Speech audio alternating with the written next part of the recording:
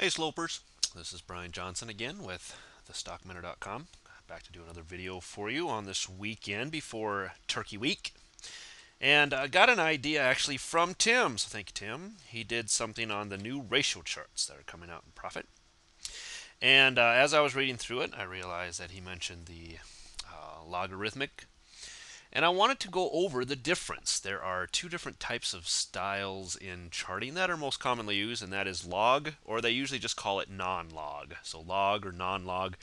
Really, what that is you either are using a logarithmic or an arithmetic scale to your charts. So for those of you that may not know the difference and how they can be used, this will be just a quick tutorial on what that is. The logarithmic are basically, and what we're looking at, arithmetic or logarithmic are really based on these numbers over here to the right. This is called the y-axis. And on a logarithmic chart, that will refer to the change in price from one to another based on its percentage change. So a change from $5 to $10 will look exactly like a change from $50 to $100 because they're both a 100% change. Usually what you'll see then is these numbers as they climb the scale start to get a little closer together as you get higher up just because of the percentage difference, and that's how they're tracked. An arithmetic scale is based off of an actual dollar move. So $1 to $2 on a chart will look the same as $7 to $8 on a chart simply because they're both a $1 move. So if you flip between log or non-log, you will get a little different view of a chart just based on the way it reports its data. So as we look at this one, this is Apple on a log scale. Pay attention to the right over here in these numbers, and this might be a little difficult to see, so you might want to pull it up on your own charts.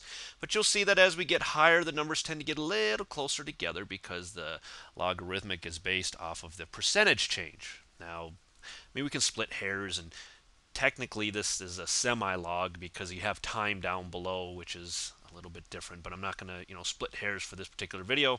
It's kind of outside the scope of what we're talking about here. So just notice that as we move up, these numbers tend to get closer together. If I switch to an Apple non-log or an arithmetic scale, you can see that these numbers stay nice and even all the way up. They're evenly spaced from one point to the next. $10 between each move, and a nice $10 adjustment between each size of this chart. So how does this make a difference in our charting, and how do we use them? Well, to be honest with you, I will use a logarithmic typically for my longer term time frames and for my shorter term time frames as well, but I will switch to arithmetic on my shorter term time frames in some cases. Otherwise, for all longer term, I like to use the log. Everybody has their own opinions and their own ideas. I'm just here to kind of give you a basic education on what the difference is and kind of show you in a real life example here of what those differences can show you within a chart. So let's skip on, and I will show you the Dow. This is a non-log view of the Dow. If we go from the March low to the July low, notice how this bottom trend line never catches this other low back here. And if I run an upper trend line here, you can see that the Dow looks extremely bullish. This is very bullish behavior from an arithmetic view. Now, if we go to a logarithmic view, look what a difference that makes. If we connect March to July, we have already broken out of it once, and we're retesting it again for the second time. So you can see that from a scaling standpoint, it really does make a big difference in what our charts look like. So now if we just move on, I'll quickly show you what the other charts look like. Here's the NASDAQ.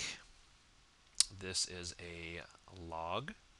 You can see us cut right through here. We are way out underneath that line. A non-log shows we are very close to that line, and actually just left it again. We were just above it, and now we've left it again. If we look at the SPX on a daily, notice how far away we've come from this trend line, just connecting March to July and running it up and through. If we go to a non-log scale, Look at that. We're actually sitting right on top of that line. So very different views on very different charts. We can have a big discussion. It's kind of a Democrat Republican discussion here on who or what's the best chart to use when. I hope you guys at least notice the difference. I hope that helps you understand the difference between a logarithmic and an arithmetic. I get almost tongue tied saying them, let alone showing you them. So depending, it really boils down to what's your view. If you're bearish on the markets, you probably favor the log. If you're bullish on the markets, you of course favor the non-log. In either case, you're always watching support and resistance, basing your trades off of that, finding the most defensible places to do that at. So I hope this helps. Another quick video for you. Hope you guys enjoyed it. I'll be back again soon with another one. Thanks. Bye.